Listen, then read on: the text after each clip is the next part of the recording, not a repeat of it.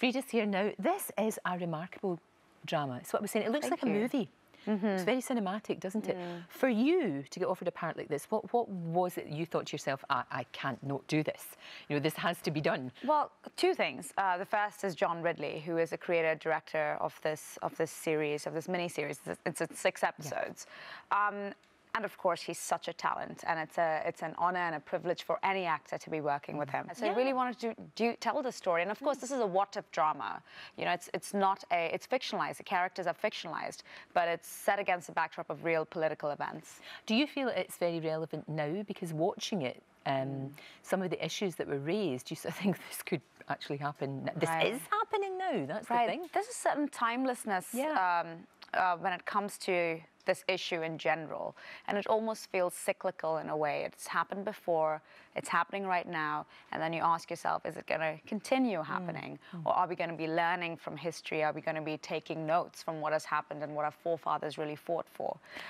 So yes, we're definitely not, Guerrilla is not aimed at some kind of a comment on what's happening right now in current history, in current times, but it definitely is timeless. And there are certain things that my character says as well that I just find, oh my God, I find myself saying this. As you say, it's fictionalised, but it's based on truth. And I think in Britain, maybe there's this attitude of, oh yeah, well, that happened in America. You know, we saw the horrible segregation, you know, all of that, and that we were better than that. But actually, yeah, we were in many ways, but there still was a problem.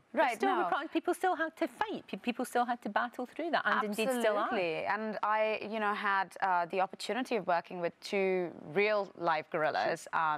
Doc is Howe, who sadly passed away. It is a really good drama. You know, all of this is going on, but this isn't a worthy drama. Do you know what I mean? You get really engrossed in it, and it's for everyone. It's for absolutely everyone. It's true, because at the end of the day, you know, yes, like we've discussed, it's set against a political backdrop, but we are really telling a love story between Jazz and Marcus.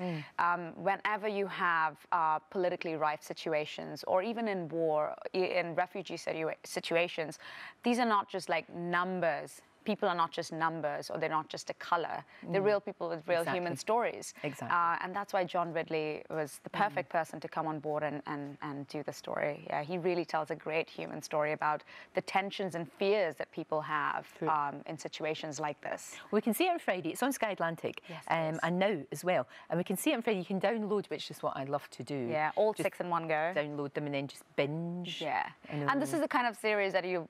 Hopefully, I'm saying this obviously because I'm part of it, but you would want to know more. Of course. Yeah, in real time. Exactly. Do you know, we were just saying, I can't believe it's nearly 10 years ago since Slumdog, and you haven't changed it a bit. You went up to be a Bond girl, or a Bond woman, as I like to call them. I don't like to call them Bond girls, I like to be Bond women. Didn't get it, but actually took that as an experience to say, well, you know, didn't get that one, but hey, something else will be actually, I'm very philosophical about it. Actually, that's a rumour. I did not... Was it not true? It's not true at all. I'm so glad that you're here and you can put that to rest. No, I can totally put that to rest. That was a total rumour. You'd be a brilliant Bond woman. Oh, thank you. Thank you. But, you know, thank you. You would. But I think back in... what happens is, you know, I just come onto the scene with Slumdog Millionaire, and this is what I hear, is with any actress or any actor who just gets, like, their first bit of fame, the Bond rumour is almost like an initiation ceremony. In your contract? This rumour must happen. This rumour must happen. Really? So it happened, and it went away. Now it was flattering, but you know, to be really honest, I was 24 years old when Slumdog came out, and I would have felt totally out of my depths playing a Bond girl.